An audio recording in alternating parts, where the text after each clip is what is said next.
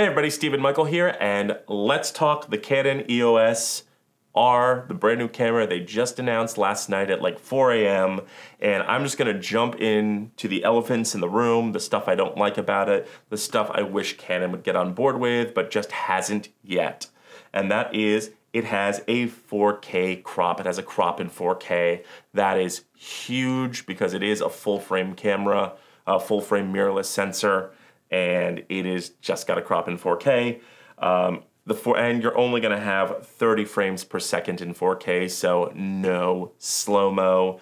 In HD 1080, you're gonna have 60 frames, and 720 you'll have 120 frames. But frankly, I don't know anybody who's recording anything or posting anything in 720 anymore. And there is no in-body stabilization.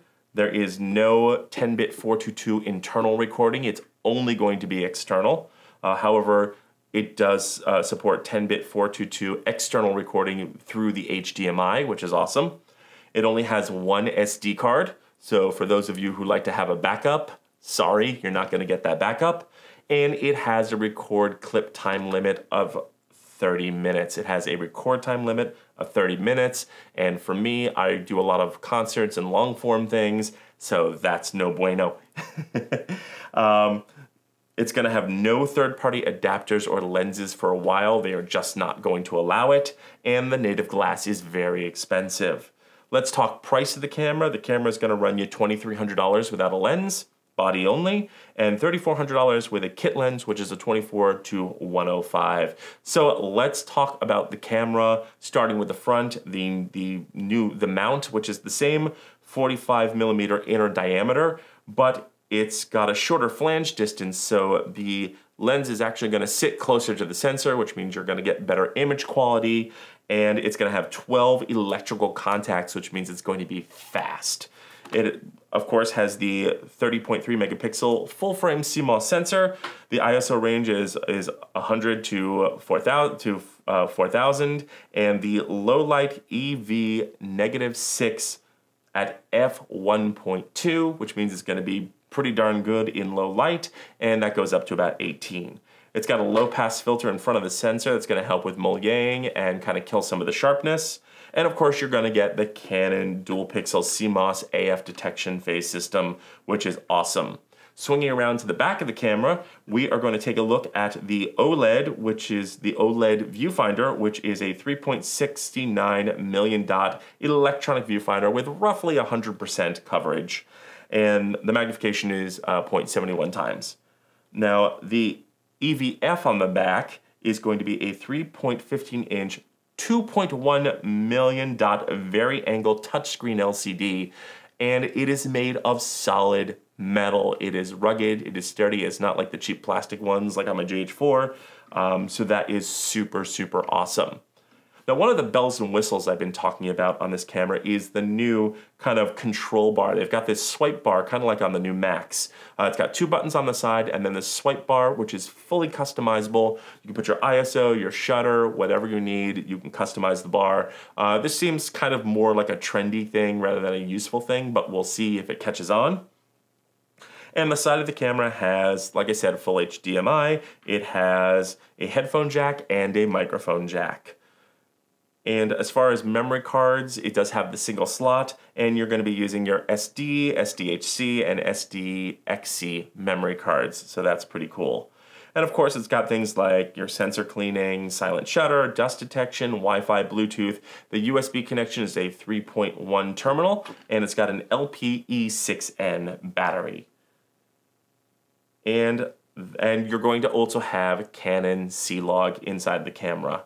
So let's talk about the lenses real quickly. The lenses are going to be smaller and more robust, and they're going to be just much better because I think what they did was they put the larger element in the back of the camera and got it closer to the sensor, which is very interesting. And the lenses have this kind of control ring on the front, and not only will you be able to control focus, but you're also going to be able to control like your ISO, your shutter. That's going to all be at right at the touch of the lens, which is interesting, but again seems a little bit more gimmicky because you do have that control bar on the back, and I think that's going to be probably what I'll use to control my ISO and shutter, excuse me, and things like that. So it just kind of seems kind of like a gimmick thing. And of course it does have, from what I hear, it has like some bumps or clicks, so it's not going to be like a smooth ring, which again, if you're trying to focus, you want a smooth ring. Okay, let's talk about the adapters, and then I'll wrap this video up because I've gone on for long enough. The EF to EOS R adapter is going to be $100, and it's going to support your MF lenses, your EFS lenses, and your EF glass.